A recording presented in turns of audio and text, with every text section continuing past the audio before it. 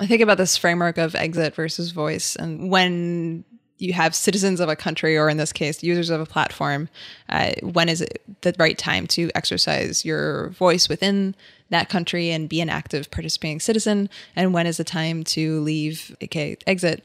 I think we place a lot of emphasis in open source on exit, which makes sense because developers like to have like autonomy over the things that they make. Yeah. Autonomy. It's just like extremely like, I mean, the whole developer tool space is just sort of littered with people that are excited to make their own slightly different version of something else that exists. And I think that's really cool. Like, it's just this ongoing sort of creative space.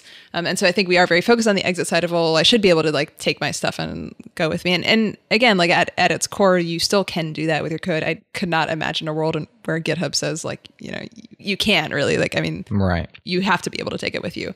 But I think we sort of like under talk about the voice side of things. Like even the rhetoric around forking, I think, has sort of gotten in the way of us having the more active citizen kind of informed conversations.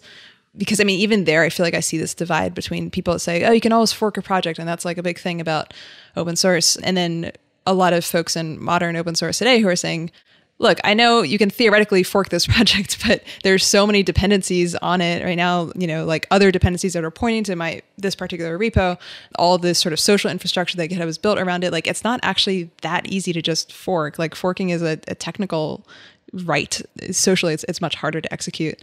And so we should be concerned. Mm-hmm. But to me, the reaction is not, we should be concerned and therefore we need to build alternatives and leave. Like, and I think those people will always exist, and I trust that developers are always building alternatives to everything. So I'm not so concerned that that's not going to happen.